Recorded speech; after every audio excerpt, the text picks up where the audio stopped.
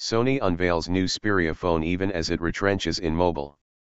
Sony Corp on Monday unveiled a new high-end Xperia handset featuring an aluminium frame and a 5.2-inch screen, showing it is still in the smartphone race even as it scales down its struggling mobile operations. The launch of the new flagship model comes amid a painful restructuring at the Japanese consumer electronics giant, which has thrown the future of its smartphone division into doubt, with top executives saying an exit cannot be ruled out. But as the company focuses on cutting costs rather than growing its mobile market, the division still needs investment in new products and marketing to maintain Sony's brand and hold off a more rapid deterioration. Sony said the Xperia Z4 would be available in Japan around the middle of the year, though it did not provide a launch date, details on carrier partners or price.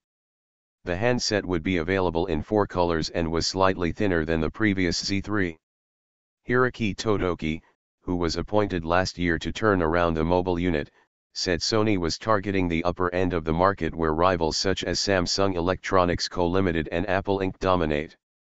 There's a broad variety in the prices of smartphones, from around $100 to $1,400 at the upper end, he told a news conference. We want to focus in the upper half of that. Sony's mobile division has fallen far behind high-end rivals such as Samsung and Apple, while at the low end it is battling pricing pressure from Asian manufacturers such as China's Xiaomi Incorporated. The company whose Walkman and Trinitron TV once played a critical role in the global entertainment industry has struggled in recent years to come up with trend-setting gadgets. Sony announced in February that it would scale down its weaker operations such as TVs and mobile phones to focus instead on more successful products such as video games and camera sensors.